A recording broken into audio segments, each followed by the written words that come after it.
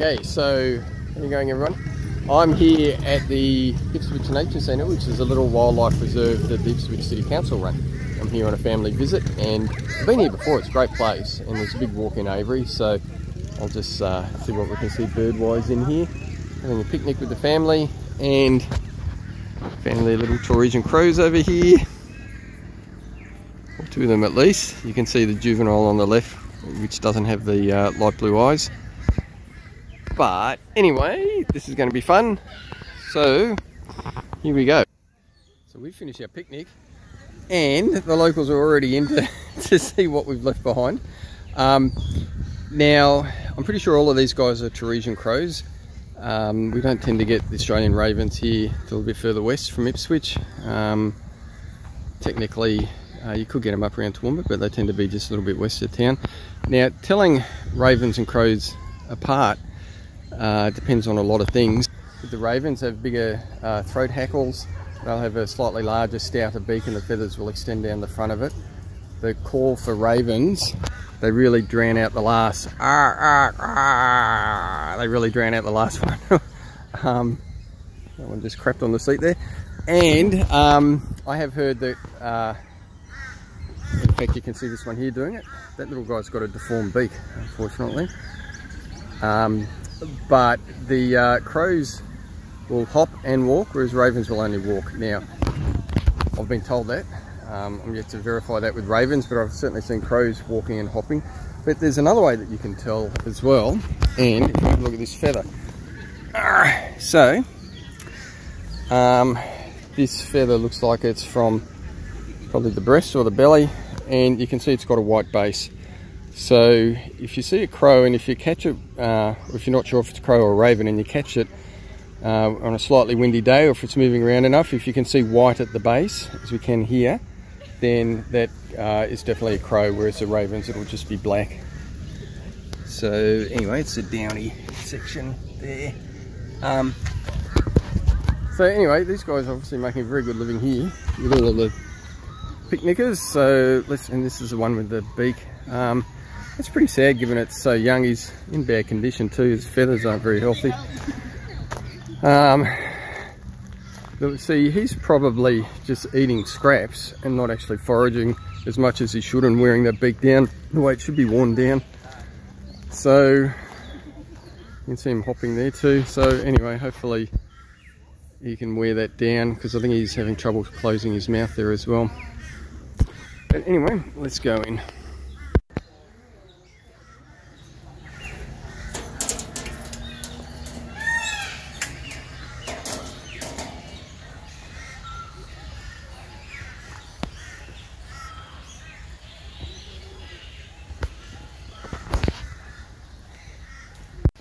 Okay, so in this aviary here, there's rainbow lorikeets, which is kind of funny because they're everywhere. And we have these two red-tailed black cockatoos, and they were up the back before, but they've decided to come out. Let's have a look there.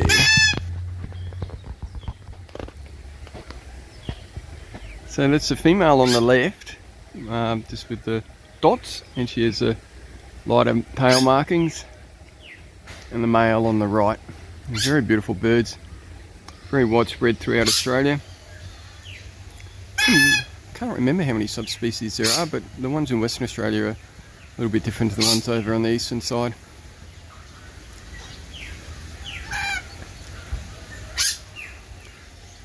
They're just watching what I'm doing here.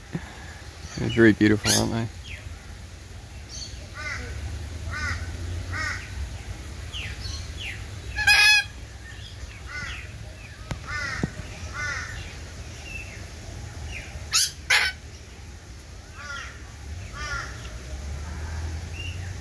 And what would a wildlife reserve be without some Australian white ibis? There's some here that are obviously not kept here, but they've certainly made use of it. There's a little colony on the other side where they're breeding, and all of these ones down the front. I believe that the proliferation of white ibis around the country goes back to Healesville Sanctuary in Victoria. Might have been the 1930s, I'm not sure, I haven't looked this up, but they were the first to Well, look, I don't know if the ibis adopted the sanctuary or if the sanctuary had them, but that's pretty much where they became domesticated and realised that they could do well from people. They just spread out from there. So here we are, right up in Queensland, with them doing well in a wildlife reserve here. So it's been a... I'm only in probably less than 100 metres. There's already been heaps to look at, so it's a really nice place here.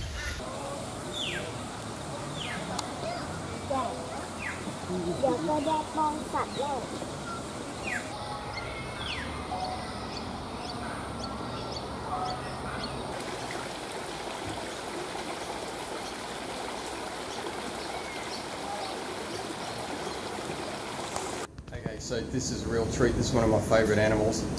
They were hit really hard by cane toads, and they're slowly coming back and they're turning up in some really amazing places, including in the Lockyer Valley. And I am talking about quolls, our largest mainland predator. And look at him. He was asleep before, now he's waking up.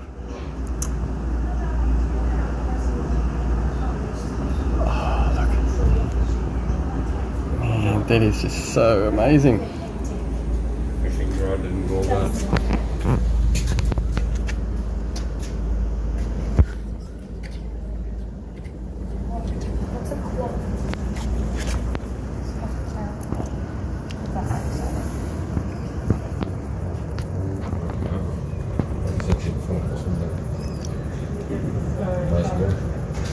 It's a carnivore, so it's the largest mainland predator.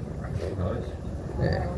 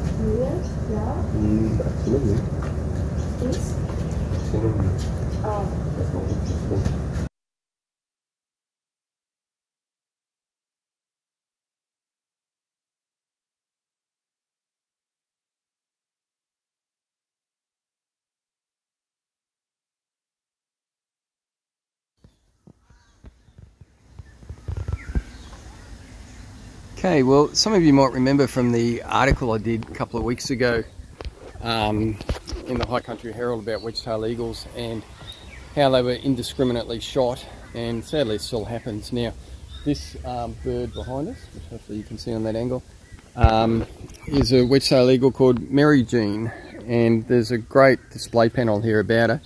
She was shot, that's her wing there, 4 times.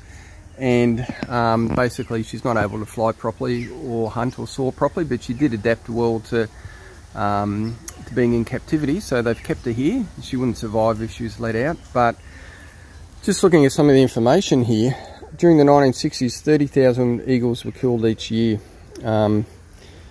which is just appalling. They're now protected all around the country, but there's still some idiots who shoot them basically.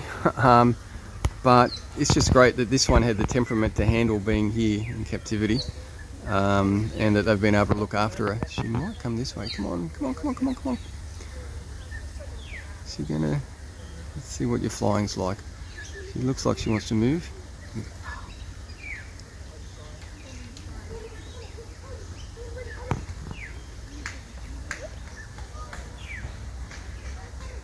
What a beautiful bird, and the with the wedges, the females are bigger than the males, and I think that's true for all of our raptors actually. But yeah, it's just heartbreaking that an animal like that, which actually poses no threat to the sheep industry and serves a purpose by keeping down kangaroos and rabbits and even young dingoes. As an apex predator, they serve a really important role in helping create a good environment for both the wildlife and even for farmers. So the tide's turning. There's not as many shot now, but it's just tragic that some of them still do get that. And the other thing they make a good point of here, and look at it there with the bandaged up wing, is because they're large birds, it's pretty hard for them to get going when they lift off. And so if they're feeding on carrion beside the road, a good way to help them is by moving the dead animals further away from the edge of the road, because they're less likely to fly in front of cars. But obviously only do that when it's safe to do it. Don't stop in a dangerous spot. Hello Mary Jean, look at me over here.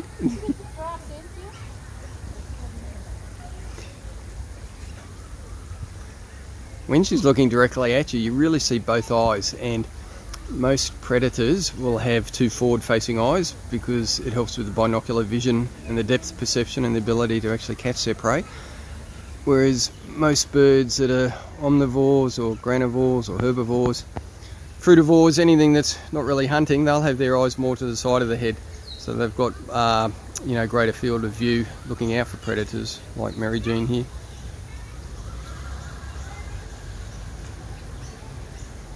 Okay, so this is pretty special down here. Let's go straight to it. These are Cape Barren geese, and the green area is actually their cere, which is the fleshy bit around the nostril. So that extends a long way down their beak. When I was a kid in Melbourne in the 70s, we lived there for 5 years, and that's when I was getting into birds, when I was probably about, I don't know, 8 or 9 or 10 or whatever. But these were one of the flagship species in Victoria because they were endangered then. They were one of the flagship conservation programs they had going, or you know, need to get going. And you know, since we moved from Victoria, I haven't really thought about Cape Barren geese at all, but I was just reading a bit more about them, and they've actually recovered quite well. And the reason is that they've adapted to grazing in agricultural areas, which is interesting, but they're not endangered now as they were around southern Australia. So it's still really special to see them though. And one interesting adaptation they have is they can drink fresh water or brackish water. So that's helped them spread out on some of the islands through Bass Strait and around southern Australia. And I expect they'd have a gland near their eye to secrete the extra salt the same way that seabirds do. But I'm not quite sure. They'll have to have some adaptation to being able to drink the brackish water. But anyway, they're very beautiful birds, and they're attracting a lot of attention here. I'm not going to feed you, is that why you're coming over here? They're attracting a lot of attention just because of their size. And I wouldn't mind betting in the early days of colonisation that they were hunted for feeding. What a lovely bird. Alright, so here's the aviary. I said it's mainly birds you get in the different habitat types around Ipswich. So we shall see. Well, this place is really awesome. It's just a great way to get really up close and look at birds, and I'll, rather than kind of go through everything here, I'll just show you some of the highlights that I've got. But I mean, look at this white-headed pigeon. Whoop, there we are, bar-shouldered dove. There's heaps of them in here. But look at this. So it's just a great way to look at birds. There are a few non-natural mutations. I've seen a couple of blue princess parrots and some quarians or cockatiels with a wider wing patches, not true native colours, but nonetheless it's fantastic. Spoonbills, there's a pale-headed rosella, buff-banded rails, lots of pigeons, which is interesting, some glossy ibis. But yeah, it's just a great place to come and get a good look at birds. Obviously these guys are all pretty used to people. So anyway, here follows just a few little highlights.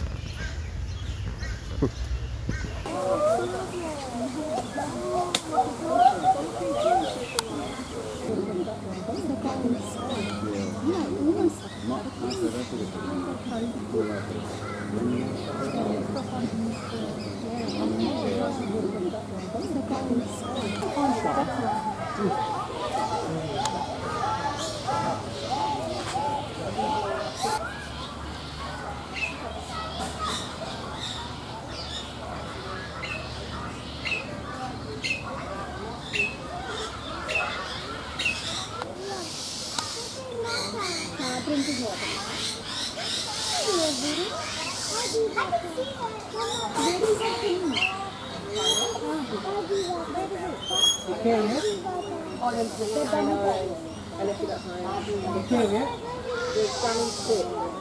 not pick it up. What is? Do you have the cane of it? Yes. Upload it?